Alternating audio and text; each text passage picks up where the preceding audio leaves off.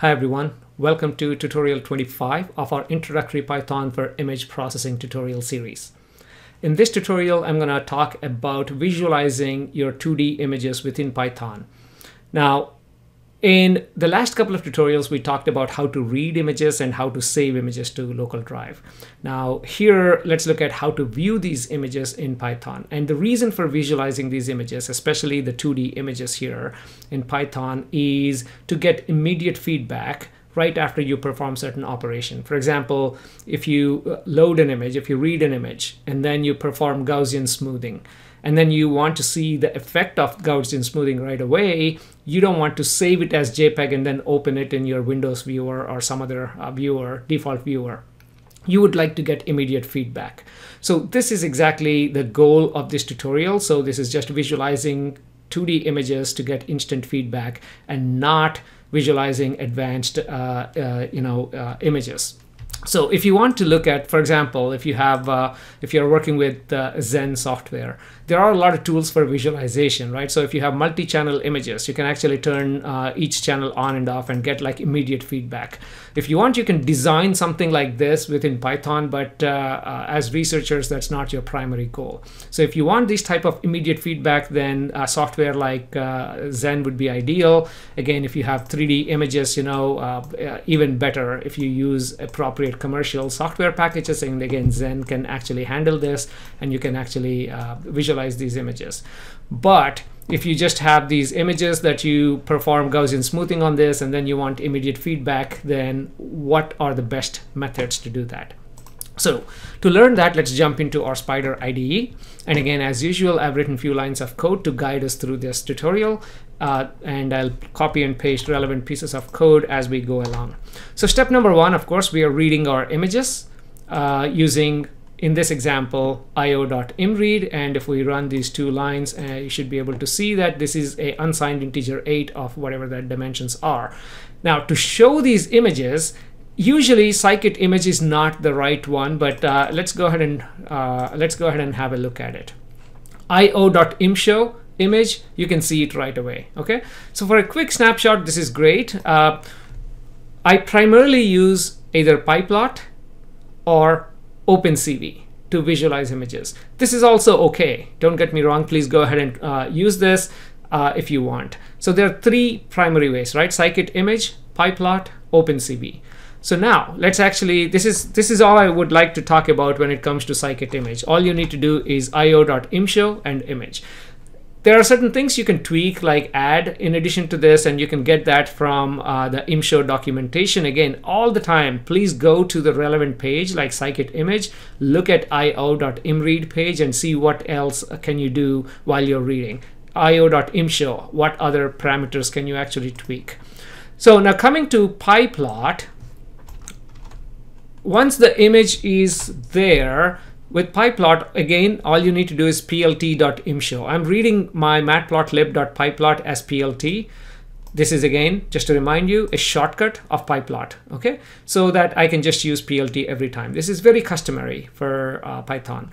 So plt.imshow, and when I run this, it should look very similar to our previous output up there. Okay. Now the reason I like pyplot is you can actually define a lot of, you can control how the display looks like. You can put multiple images. You can define the size of this image when it's displaying in the console. And by the way, both scikit-image and pyplot, they're displaying images within the console, not like an external image. So going back to pyplot, now let's actually take this image and apply, instead of just imshow, let's go ahead and add an additional line called cmap equals to hot. This is basically a color map. Okay, in what color do you want to show? I don't think it'll do any difference to this image because this image is a color image. So the cmap applies to grayscale images. So if you read a grayscale image, I think I did that right there. If you read a grayscale image, let's paste those lines here. So now I'm going to read an image as gray, okay? Because I put that line here, as gray equals to true. So my image as gray is a floating point 64 image. and it's 1104 by 1376. Again, I may or may not have covered this when I was talking about reading images. When you use scikit-image, if you don't put anything as gray equals to true or false and just do this, the image is a numpy array of all unsigned integers. And if you put as gray equals to true or false, then all the numbers would be floating point. Again, don't ask me why, but that is the case, in which case you may want to change the image to unsigned integer 8 before saving it. But for visualizing, this should hopefully work for matplotlib. So now I'm going to show this image, my gray image, with a color map called hot. CMap equals to hot. And there you go. So this is basically going from 0 dark pixel all the way to bright pixel, which is I think a bright red or bright yellow. Now, if you want to display the same as jet colors, this is another color map. A color map is instead of going from black to white, what color map would you like to use? Is it black to red, black to blue? And I should have done this exercise, but let's go ahead and type pyplot color maps, and then it should show up like all types of color maps. You can go ahead and look at the documentation, or you can just look at the image result of Google search here, and you can actually see various color maps. There are numerous color maps, and you can just pick one. For example, let's actually pick blues, BLUES. It goes from white to blue. So if we want to apply that, then it is, I think it's uppercase B. So let's go ahead and run it. And there you go. That's your image. And based on the image, any of these actually make sense. The color map is used to just convey the message, in an easy way. Hey, look at these colors. All the blues are my nuclei. Hey, look at this. All the reds is something else, and all the greens mean something else. If there is a meaning to your image, then that's when you can use your color map to colorize your images appropriately. Okay, so this is your pyplot, and again, I'll probably spend some time talking about how to, in one of the upcoming videos, on how to organize these. But one of the reasons I like to use pyplot is because I can arrange it. So here in this piece of code, again, don't be intimidated by a lot of this code. It's very simple. The first line is I'm going to create a placeholder called figure of size 10 by 10. Okay. In fact, I don't even remember bulk of this. I usually have a template. I copy this and then I use it many times in other parts of my code. So here within that figure, I'm creating a variable called axis1, axis2, axis3, and axis4. My axis1 is figure, is this figure dot add subplot, which adds a subplot to this big figure. So think of this as defining a grid of size 10 by 10. And within that, I'm going to add a subplot. And when I said 2, 2, 1, this is like saying, okay, I have 2 rows and 2 columns, and this one goes at the first position. This one goes at the second position, third and fourth position. So the first one, I'm colorizing it in hot. The second one, jet. I'm colorizing the same image, and so on. So it can be many different images that you would like to display, but just for the fun of it, let's have a look at how this looks like. Okay, so these are various color palettes or color spaces here. So the first one, hot, this one is jet, and this one is our plain old gray image, and this one is NIPE spectral, and you can explore it on your own time. Okay, so this is another useful way of displaying your images using plt.imshow. And OpenCV is probably the best one if you would like to open each image if you would like to open multiple images and each in different windows, not within the console. So let's have a look at how to do this in OpenCV. So let's clear the screen so it looks easy. So I'm importing CV2, which is OpenCV, and I'm assigning 2 variables, gray image and color image. Obviously, I'm defining 0 here, so I'm reading this as gray, and 1 here, I'm reading this as a color image. So let's execute these lines of code.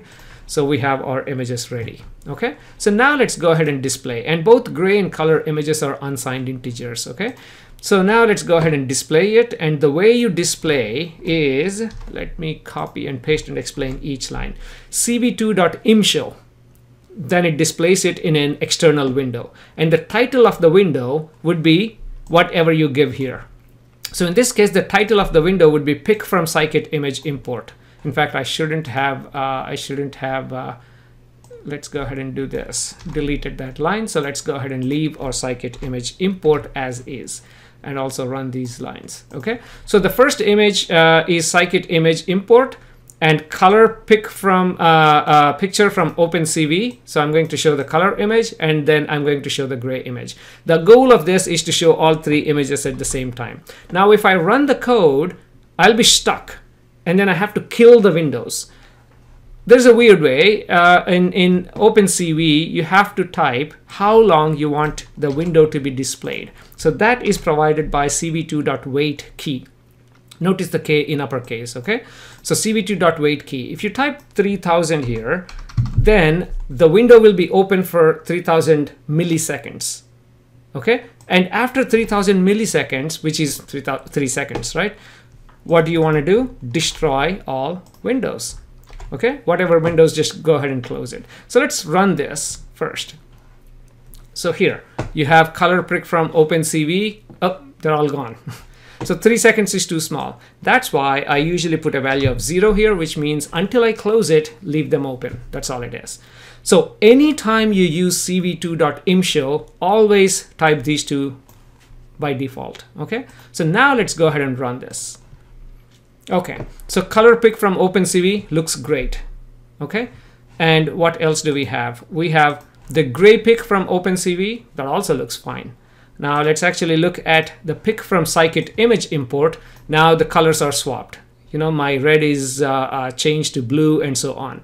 So this is the problem when it comes to reading an image using one library, but then displaying it using a different library. This happens with OpenCV. Again, I talked about this in the last tutorial.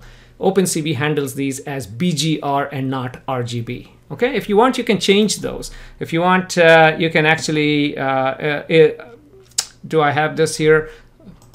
In our previous tutorial, we converted our RGB to BGR. So I think it's worth opening that file and then go ahead and visualize this image one more time.